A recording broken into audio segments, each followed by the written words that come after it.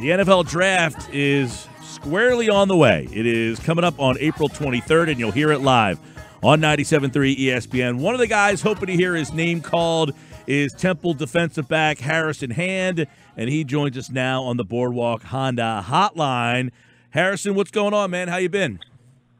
Yeah, I've been great. Just staying safe and staying in shape. How about you?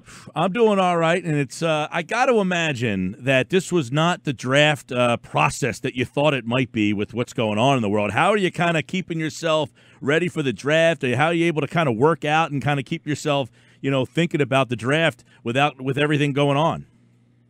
Yeah, it definitely is not the ideal draft, but everything that doesn't come all the time, but. I'm just staying in shape by going to the field, still running around, doing my workouts. I have my trainer just a couple minutes away, and I'm just, staying in shape every day. Just not letting it hold me back. Yeah, and you came out early, too, and it's like, you're excited to go to the next phase of your career, and then this kind of happens, and I guess we're all kind of living in limbo. But let's go back to your high school days first, because you're a local guy, Cherry Hill West, which is, by the way, not like a football factory, but while you were there, had some success there. What do you remember about your time playing at Cherry Hill West that kind of like made you feel like this is for me, this is what I want to do? It was just putting the work in, like since my freshman year, going in there and just being in the weight room and just on the field with all the guys, is just really putting in that work in every day. Even though, like you said, we weren't the best, like a football factory, but everyone there, we always wanted to just be the best and just put the work in. So that's what it was, the drive. All right. So I always wonder about guys who, someone like yourself who plays Division I football. Now, you started your career at Baylor, which is Big 12.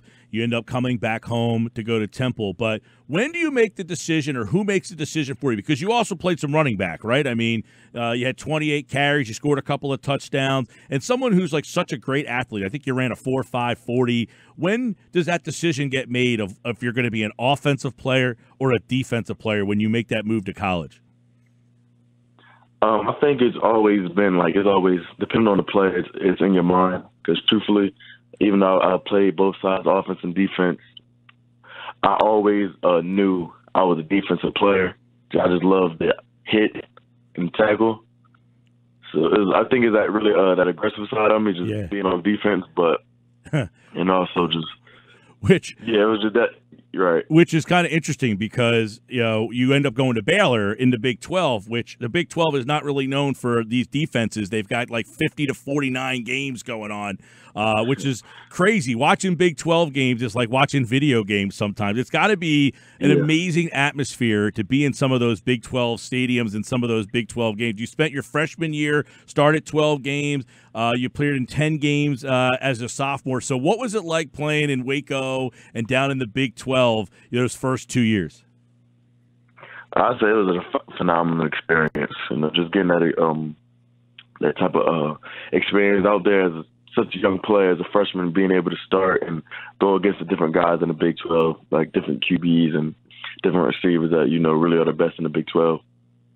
And also just having that fast-paced offense and then coming back to Temple, which was not really that fast-paced of a conference. It really slowed things down. Right. But I think it helped a lot. Yeah, talk about your time at Temple, too, because you start off at Baylor, and then you have some family reasons. You end up moving back here. You're from the Cherry Hill area, and then you end up going back to Temple here. And as you mentioned, Temple, it's got, when I was in college, Temple was playing at the Vet in front of like 15 people. Things have certainly changed for that program. And Matt Rule, who I'm assuming that's one of the reasons why you ended up going to Baylor, he really changed the perception of that program, and I'm interested to see how things are there now as opposed to playing for Matt in Baylor and then coming back to Temple where he left, where that program is right now. I say the program definitely is still in a great position. That Temple tough, that never, no matter who's coaching, I think that stays there and that sticks. That Temple tough mentality that everybody has there. But it's just a great program and great guys. Everybody there always ready to work, no matter what the circumstances are. I know everybody just loves working there. Yeah, you're right. It's a program that has kind of really been on the upswing for, at least the last 10 years or so. Certainly has made big strides. Harrison Hand, Temple defensive back, is our guest here. Played high school at Cherry Hill West on 97.3 ESPN. Where do you see yourself in the NFL? Are you an outside corner? Are you going to look to be a slot? What is kind of where you're hearing that is the best fit for you at the next level? Really, I'd say, I played corner 3 years in college, but no, it doesn't matter if it's outside corner, nickel, safety, wherever they want to put me, I'm going to just play to the best of my ability and definitely make plays there no matter where I'm at. So safety is a possibility for you think? Yes, sir, definitely. All right, well, one of the things, I was looking at different things. I see as a corner, Harrison Hand ranked in the top 15 corners in this draft class, and this has got to be a unique experience. How are you going to kind of spend the first couple nights of the draft? I mean, this is a very unique experience. What's the plan for, the 3 draft days? The plan just to, sit there and lock in and watch. Whenever they call my name, it's going to be a blessing no matter when it is. So basically, have they told you guys, hey, just sit in your house and kind of wait around? I mean, I'm assuming that most people have to sit in their houses anyway, but like, has your agent kind of been like, hey, don't go anywhere, just kind of hunker down? Because I'm imagining that, you don't know when your name's going to get called ever in these kind of situations, but I'm sure, your agent hearing some stuff, but basically saying, hey, don't go anywhere. Don't leave the house. Don't do anything. Don't go out for anything. Don't get any takeout. Just hang in, and this is going to be such a unique experience. Yeah, it's definitely, we on quarantine like that anyway, so it's not really much of a problem to stay in the house. But now, are you sitting in there watching for the first couple of days? Are you doing what a lot of these guys in their downtime are doing? I mean, are you playing video games, Twitch? I mean, just last night they had a horse game on ESPN. I mean, it seems like people are coming up with some creative ways to kind of pass their time. What are some of the creative things that you've been doing through this quarantine?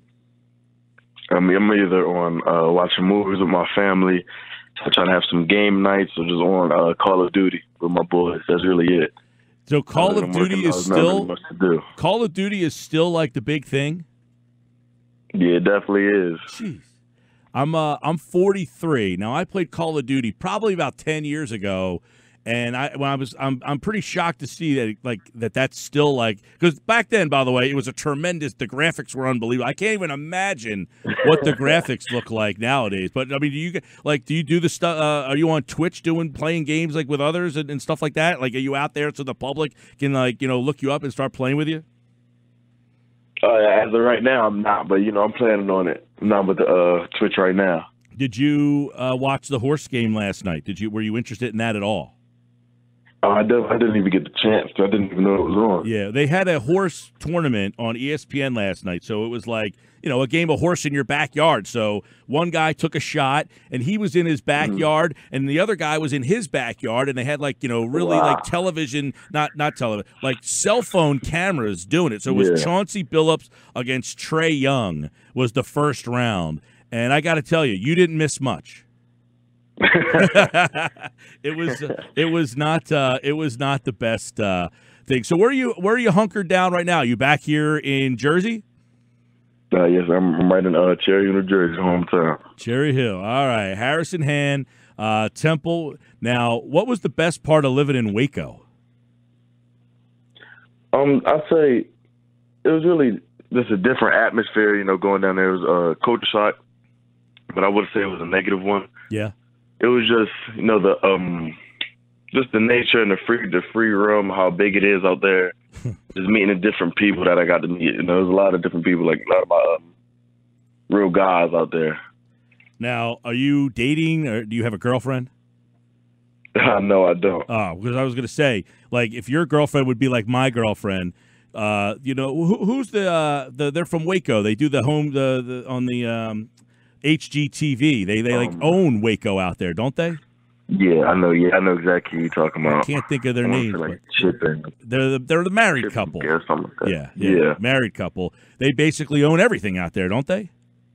Chip and Joanna Gaines, right? Yeah, Chip. Yeah, I knew it was Chip. Yeah. Now, does he hang around the team at all? Do you ever see him? I think I saw them one time they came around, but I think I saw them around the team one time. So there's a lot more happening at Temple than Waco, I imagine, right? Truthfully, it goes both ways. Yeah, well, so let me real quick before we let you roll here. By the way, you can follow Harrison at _Harry22 and at Harrison Hand on Instagram to keep up with what he's doing for the draft and getting ready for the draft process. Now, I'm a WVU grad. Do you remember any of your time playing in Morgantown? Nah.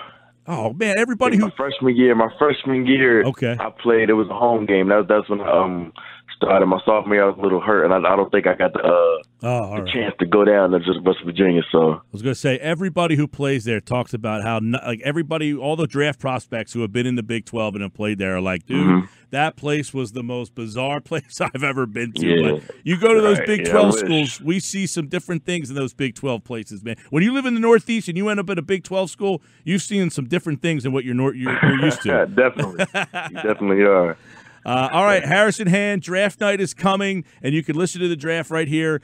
We wish you luck, man. We're going to be listening for your name, and stay safe.